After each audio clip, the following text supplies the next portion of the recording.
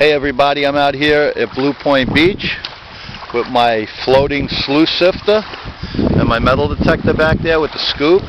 Basically what I'm looking to show you is I created this sluice sifter.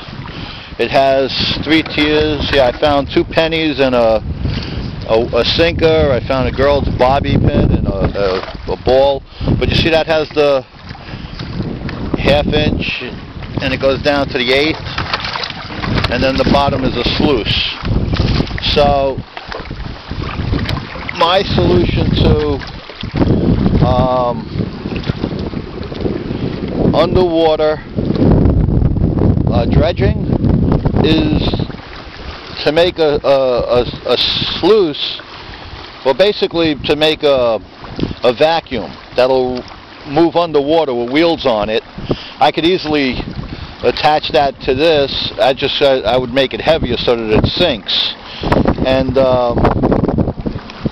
you'd be able to dredge the bottom of the water. You know, you'd be able to dredge everything without